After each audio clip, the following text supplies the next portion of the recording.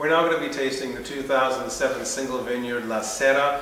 2007 was just a tremendous vintage, it seems, for just all of the line of wines here in the Barolo region. Just one of those outstanding vintages, and you just let nature do its own special thing. But tell us a little bit about the La Serra and what we should expect. Very, very structured, very full-bodied, with dark fruit and with a very, very complex scent, mix of fruit and herbs, aromatic herbs. Yes. And the taste is very, very long and very large, so your mouth stays very sweet and very full. Very interesting. You know, unlike the other wine, there's very nice sort of red and black fruit.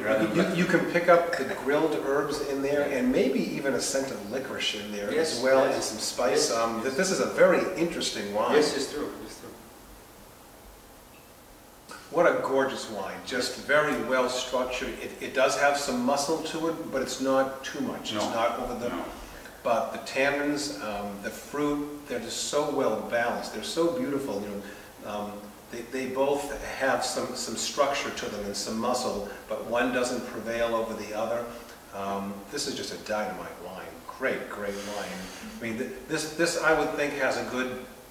This could have a good 20 or 30 years. Yes. In terms of its life. So, at least. If you're lucky enough to have some of this, be patient. Let it sleep for a while. You'll be handsomely rewarded. We're going to be tasting the 2007 Brunate, another one of those fabulous, just tremendous single vineyard wines from the Voerzio estate. Why don't you tell us a little bit about this? This is 2007 again, from that fabulous, incredible vintage. The characteristic of this wine is that it's a masculine wine with a lot of spice and brown spices. The Brunate 2007. Just a delicious, delicious wine, wonderfully structured tannins, wonderful fruit. The fruit maybe a little bit more red fruit here, to my taste.